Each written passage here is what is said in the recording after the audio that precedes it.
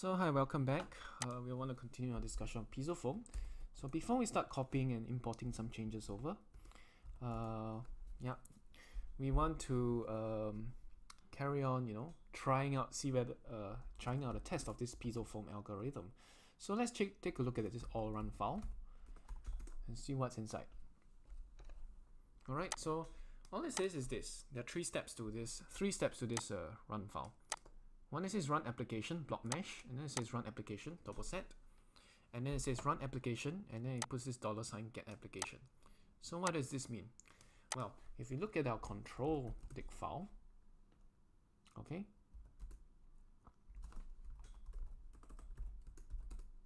you look at our control dig file, it will have a entry called application here.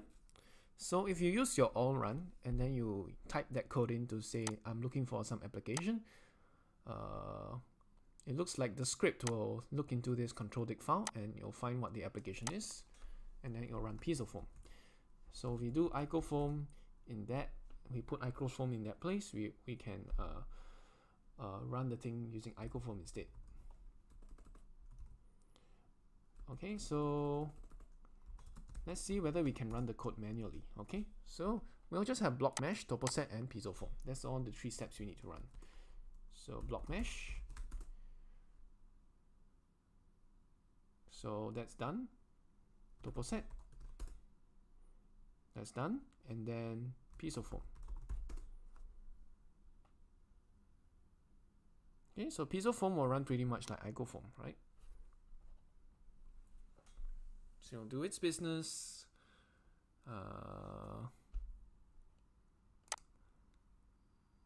Okay.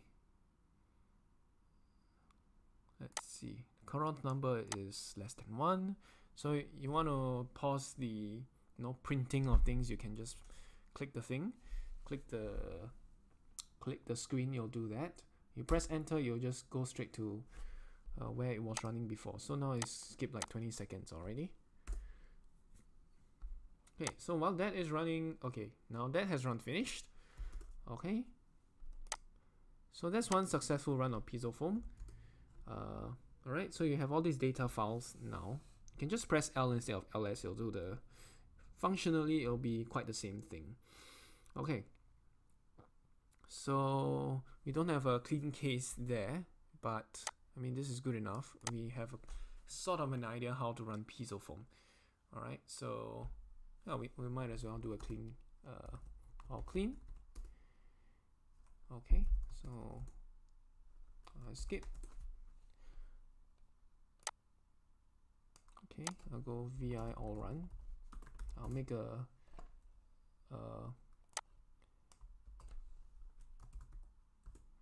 I want to look at a way of making a new all clean file.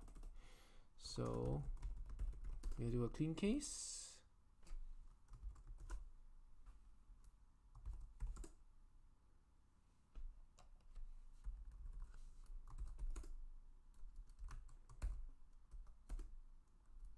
Okay, QA exclamation mark. Vi all clean. You press the insert and you insert this thing in here. And let me change it from run function to clean function. That's what the all clean insert. Okay, let me see whether it's a capital. Oh yeah, it's a capital. So capital letter at the beginning, and it's a clean case. Okay, so I'll do that.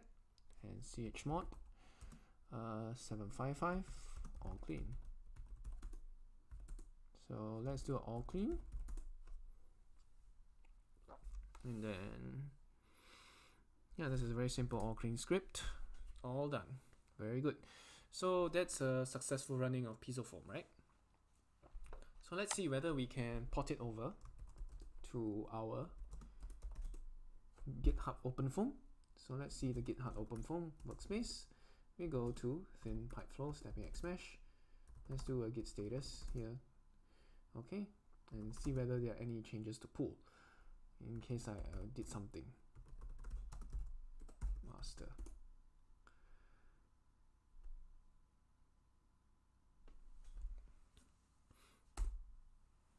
Okay, branch is up to date, no problem. Let me clear this file because it's getting obstructed. Let's see, pisoFoam, right? And then we have all of these things here. So remember, what's the first thing we need to change? We need to go to the constant file, and then we'll start needing to,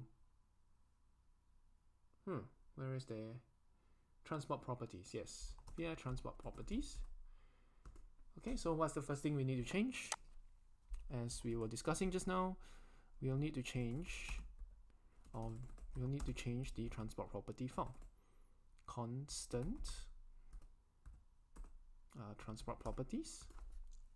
So we'll need to have this thing, transport model entry. Okay, so remember we can open two windows. This is very advantageous if we want to do things like this. So I have a transport model called Newtonian, and then I'll put it in there. The rest, I'm keeping it as the same. Okay. Alright, so we'll quit all. Okay, what's the next thing we need to change? Okay, so we'll need to go to the constant file, and we'll look at turbulence properties. Alright, simulation type laminar, nothing too different. I'm just gonna copy everything here, and then I want to make a new turbulence properties. So make sure the spelling's right. So QA. So I see turbulence properties here. Turbulence properties, turbulence properties. Spelling the same. Here you go. So you'll press the insert button, and you'll put this in, and say simulation type laminar. Nothing too much to bother about. So just quit the thing.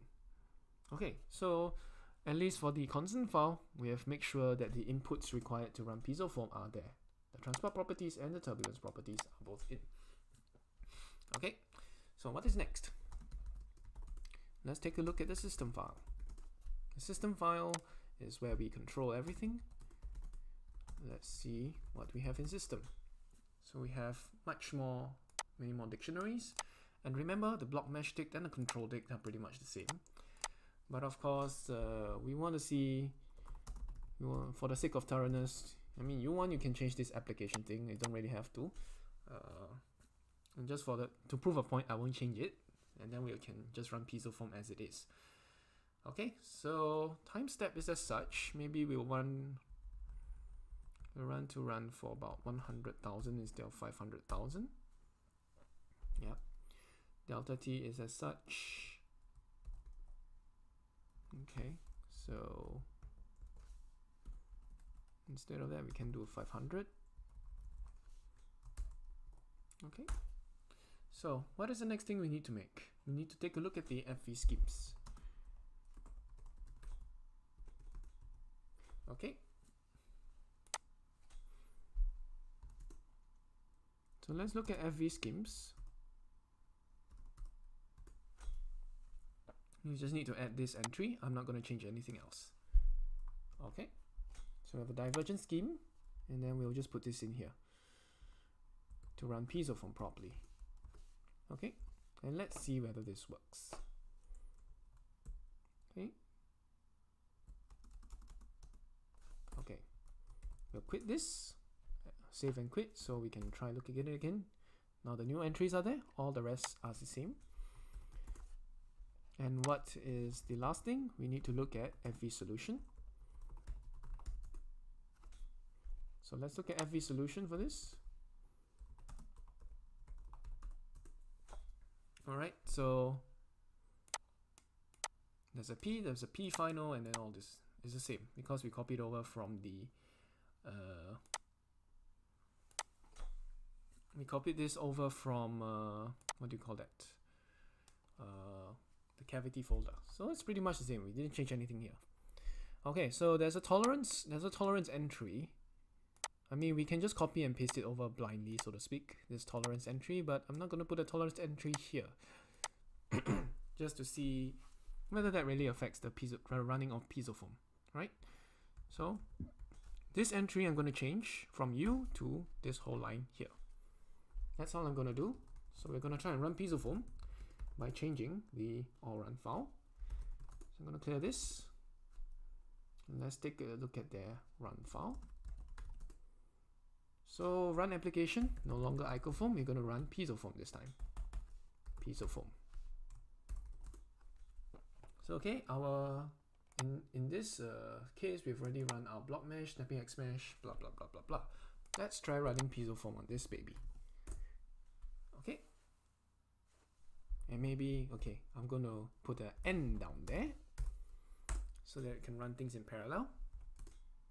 So okay, so let's take a look at the log.pisoFoam and see what happens.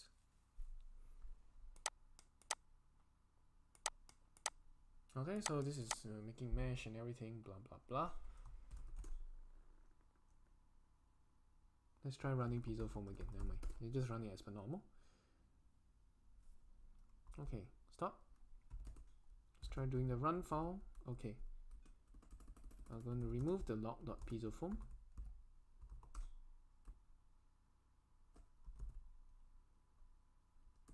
Or is there anything new there? Yeah, I want to see whether this pisoFoam is actually running. Maybe I typed a bit too fast. So clear. Let's see log. So there's nothing here. This is done. So remove log pisoFoam. Okay, let's try running again. Oh, oops.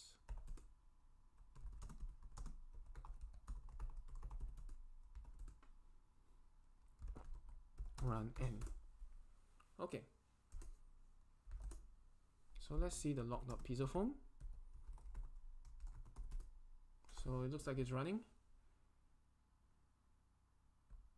Yep, it's running very nicely. The current number is very much below 1. So that's a good thing. So basically, we have enough things to actually start running pisoFoam. So it's pretty much going to run the same as icoFoam. Okay, so the pisoFoam laminar is supposed to help us generate similar results with the icoFoam, right? So at least qualitatively they should be the same. But you know, this tutorial is just, this guide is just here to tell us how to run code.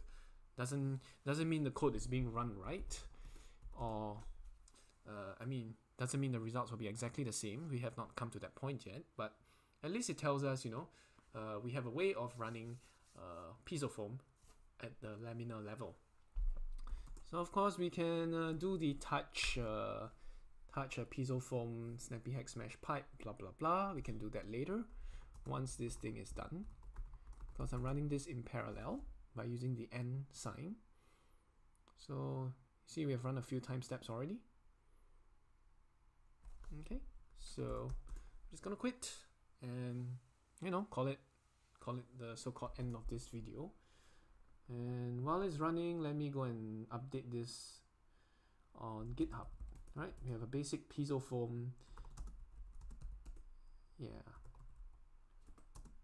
commit m pisoFoam added the basic bitset. Alright, so alright, then git push. Alright, I'm just gonna push this to GitHub.